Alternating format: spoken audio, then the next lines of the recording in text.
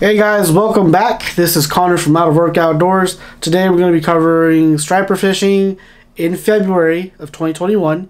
We'll give you 3 baits, where to find them, and best time of day to catch them.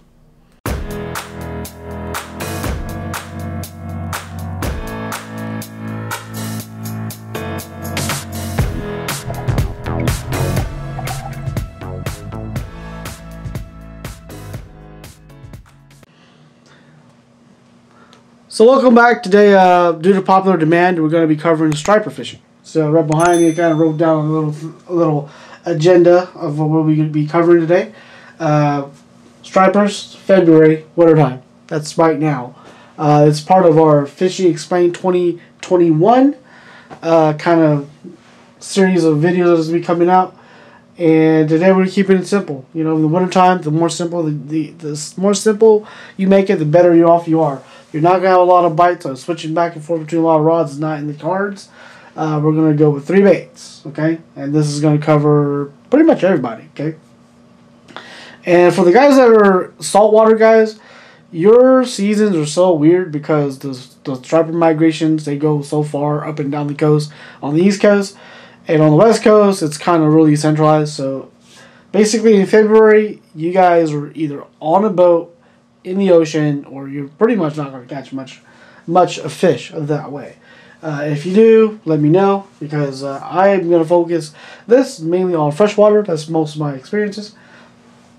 And we're going to start off with the baits, right? So the baits, you got umbrella rigs and you got A-rigs. So this is an umbrella rig topped with nothing but bucktails and little fluke on the back. And this is a castable umbrella rig. It's also dubbed an Alabama rig.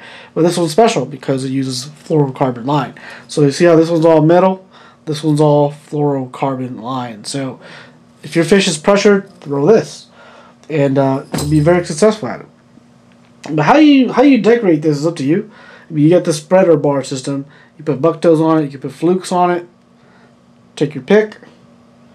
And what you want, there's no right or wrong answer. That's an umbrella rig. Okay? Suspending jerkbait. Suspending jerkbaits. Popular ones right here. We got the Dual Realis 120 size. 127, I think.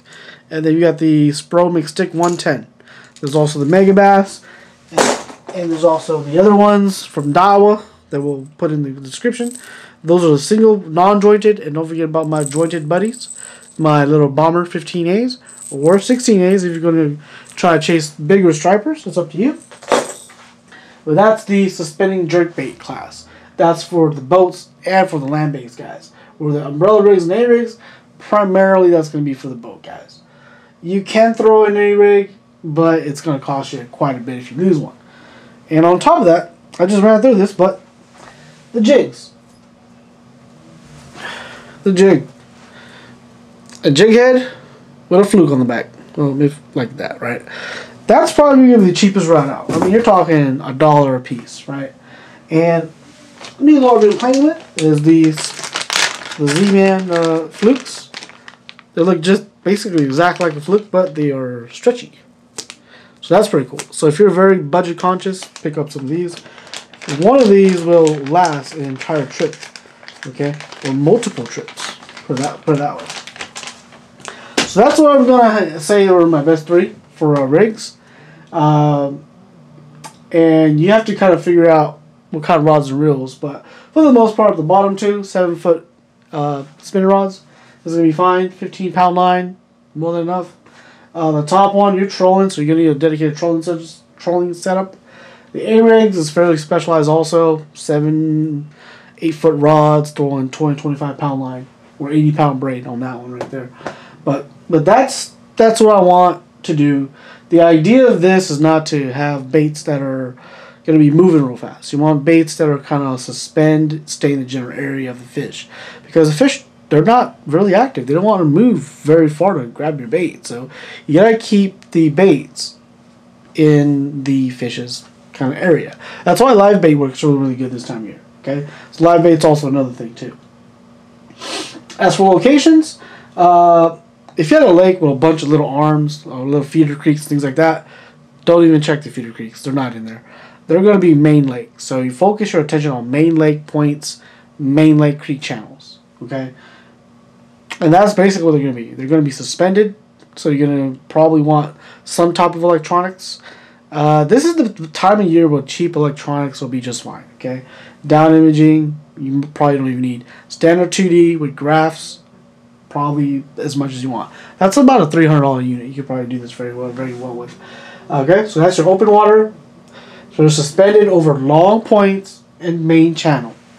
Start there. Start there, and if they're not there, you can move around a little bit. But usually they're there. Usually they're suspended. Sometimes they're on the bottom if the sun's out. But if it's cloudy, they're suspended.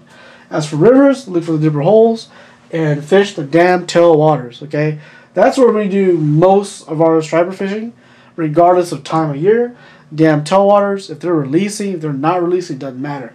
If they're not releasing, go find deeper holes. If they are, find eddies. Find something in the river that will block the flow of water that the fish can get behind and they can ambush, stuff like that. So that's location, okay? And by the way, I did not mention like timber, grass lines, anything like that. They don't live there. Not this time of year. Active feeding times, from my experience, active feeding times always going to be 2 p.m., 6 p.m. That's when the sun has already gone up. The water has warmed up a little bit. All the life kind of comes up to life. And most of your action is going to be happening right around 6 o'clock. 6 o'clock, basically the bait, the hybrid stripers and white bass, they'll gang up on the shad. They'll kind of try to push them shallow, push them to some type of a wall. And they'll try to pretty much ambush them. That's what they do all summer long anyways. But it's a very slow system now. So it takes a long time for it to happen. There is no top water action. It's not like that. But if you're from the bank, this is where these two will come in. You know, your jerkbait, your suspending jerkbait, and your flukes, that's good times. Now, if you're going to fish outside this, you're going to have the dead stick. The dead stick works really good in the AM hours, okay, if you're on a boat. A dead stick, what that is basically is a jig head that is designed to stay horizontal when you're lying straight vertical above it, and you put a fluke body on it, and it just stays like horizontal the whole time without you moving it. You just put it in your rod holder on your boat, and it just sits there. You don't move it, nothing. Okay, so that's dead sticking. That's a deadly technique for stripers in the wintertime. But it can be very boring because you're not doing anything while you're freezing your ass off, you know? So that's good. The umbrella rig, that should work all day. If you've mapped out of school, just troll through them, play with speeds. You should be able to catch them. Suspending jerkbaits and the jig head, like I said, you kind of fall back over here. This is kind of in the land base, for the land based guys. So that's what I've seen. And this is, like I said, this is 80% of my knowledge. It doesn't mean it's always going to happen, but most of the times it will happen something like this, okay? Alright, let's talk about the feeding times. I have written here 2 to 6, right? So my reason for 2 to 6 is because the sun rises, it warms things up. Fish finally get enough metabolism going to the point where they want to chase bait. So in the wintertime, a lot of the bait is offshore, all the fish is offshore. But the fish have to corner the bait somehow.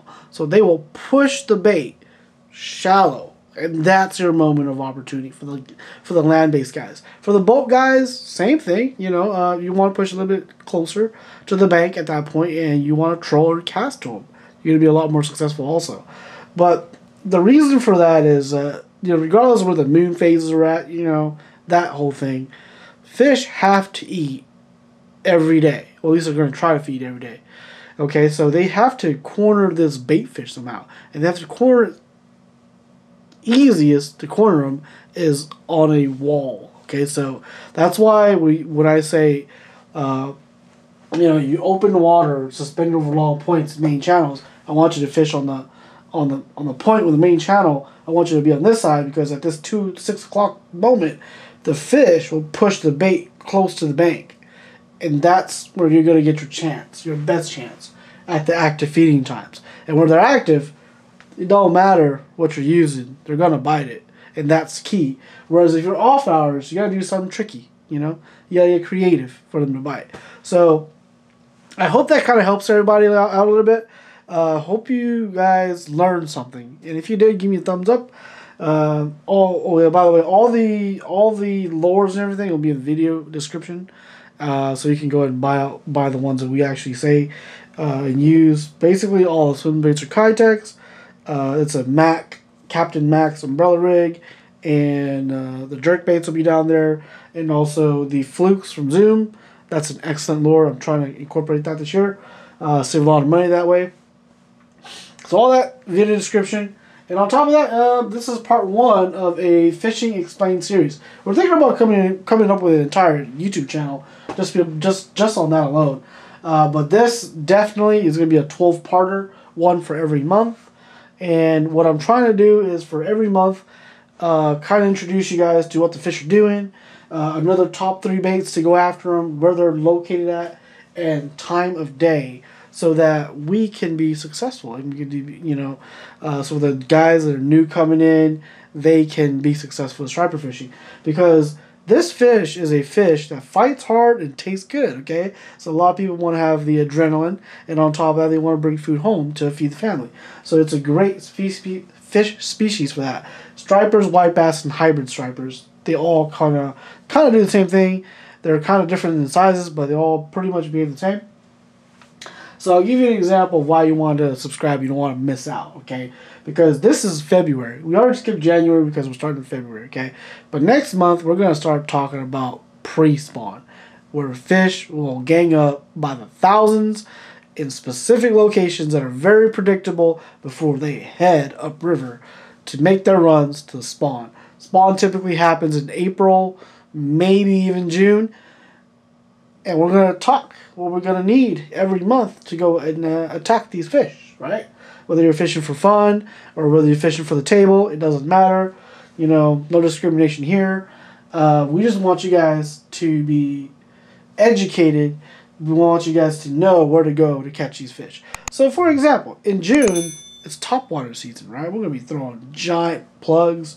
But in July, when it's too hot, we're going to be fishing big jerk baits at night, okay? And in the fall, it's nothing but topwaters again, but they don't want to touch the big topwater. They want the small topwaters, okay? So all that stuff, we're going to cover all that. Hopefully your tackle box has got some space because we're going to pretty much fill them up, okay? So once again, it's Connery from Out of Work Outdoors. I hope you learned something. Share this video with a friend, and be sure to subscribe to the channel, okay? And if you're a bass fisherman, we're going to do one on bass too. So we're doing stripers and basses here.